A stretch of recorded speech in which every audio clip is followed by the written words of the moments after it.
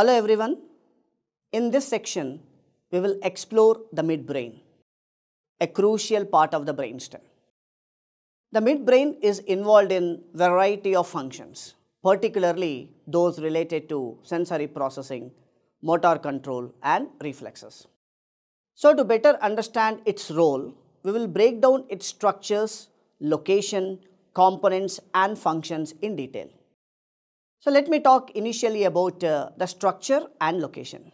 So now let us see over here, guys. So the midbrain is located posterior to the cerebral aqueduct, which connects the third and fourth ventricles of the brain, and it forms the roof of the midbrain and plays a key role in connecting different parts of the brain, especially the forebrain and the hindbrain. It serves as a critical relay station for various sensory and motor pathways. So what are the components of the midbrain?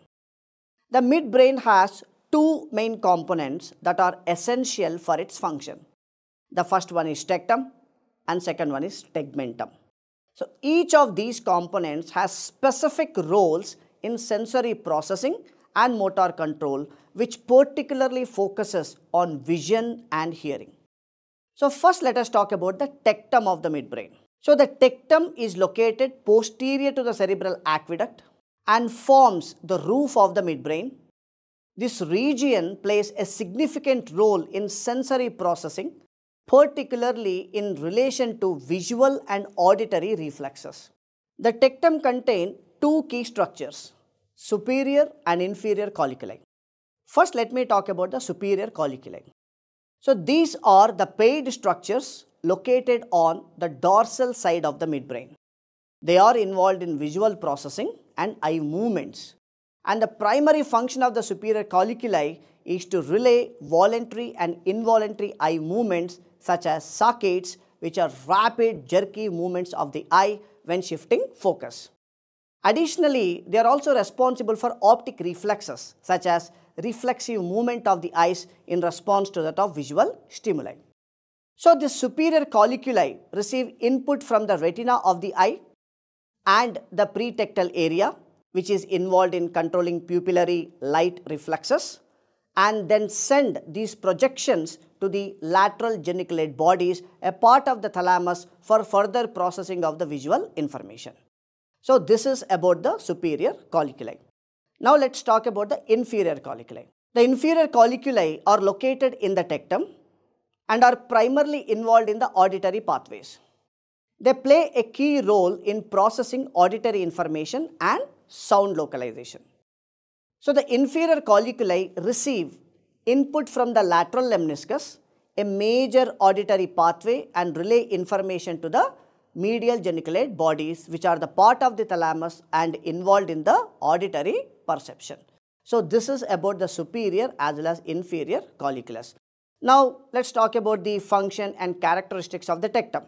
In that, first is the superior colliculi. We know that relay eye movements, both voluntary and involuntary, facilitate optic reflexes, that is pupillary reflex and tracking movement, and receive visual input from the retina and the pretectal area, and project to the lateral geniculate bodies for the further visual processing. This is what we have studied.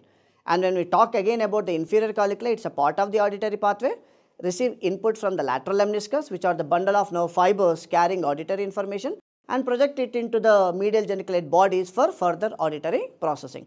So by this we have understood well about the superior and inferior colliculus, and by this we completed what is the tectum of the midbrain. So now after finishing the tectum of the midbrain, in this section we will focus on the tegmentum of the midbrain, which plays a pivotal role in sensory processing and motor function.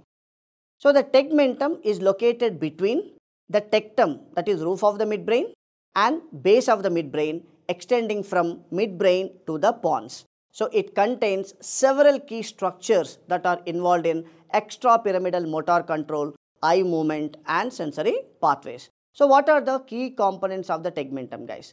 So remember, the tegmentum houses several important structures which are involved in sensory processing, motor control and cranial nerve function. So these include oculomotor nerve, which is a cranial nerve number 3, trochlear nerve, which is a cranial nerve number 4, that is oculomotor nerve and cranial nerve nuclei, I mean to say.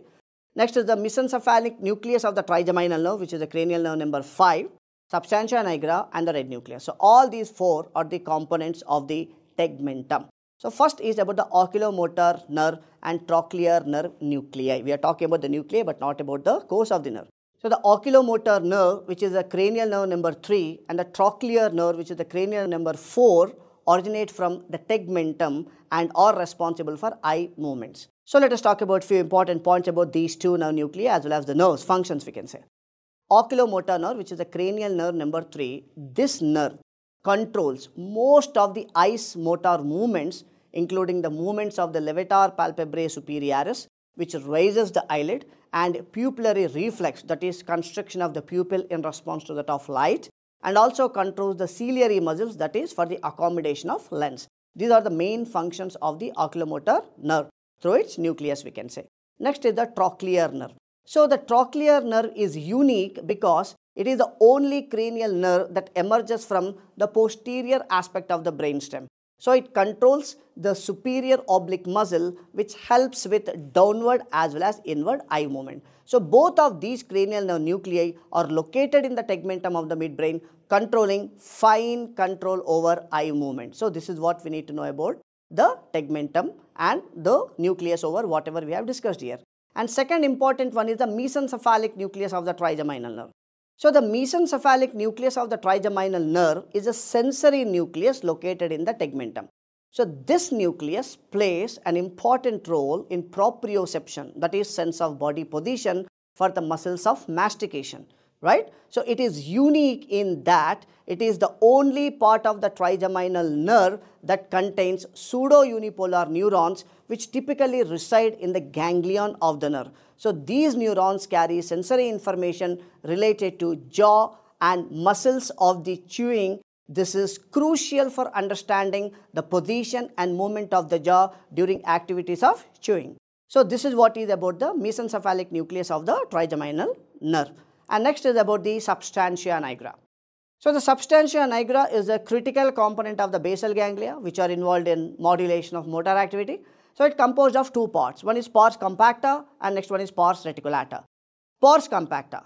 So this area contains dopaminergic neurons which are essential for smooth controlled movement, and the loss of these neurons is associated with Parkinson's disease, which is a neurodegenerative disorder that affects motor control, leading to symptoms like tremors, rigidity, bradykinesia, which is the slowness of the movement. And next one is the pars reticulata. So this part of the substantia nigra is involved in output of the basal ganglia and mainly helps to regulate voluntary motor movements, modulating signals that travel to the thalamus and the cortex, right? So together, pars compacta and reticulata, together the substantia nigra plays a crucial role in the extrapyramidal motor system, which is responsible for regulating involuntary motor functions such as posture, muscle tone and coordination. So next is the red nucleus. So the red nucleus is another important structure which is mainly involved in modulation of the motor function. It is also located in the tegmentum of the midbrain and plays a role in motor coordination, particularly for the movements of upper limbs. So the red nucleus is involved in somatic motor control through its connections to the cerebellum and the spinal cord. So it helps refine motor movements, particularly for gross motor tasks like arm and hand movements. So it is also the part of the rubrospinal tract which is involved in controlling flexor muscles and coordinating a precise movement of the arms. So this is what we need to know about the red nucleus. So finally, what are the functions of tegmentum based on whatever we have studied here? The tegmentum plays an important role in multiple systems, right? Based on whatever we studied right now. It contains nuclei of cranial nerves such as oculomotor and trochlear nerves which control eye movements. And next we studied about mesencephalic nucleus of the trigeminal nerve, possesses sensory information related to jaw and chewing muscles.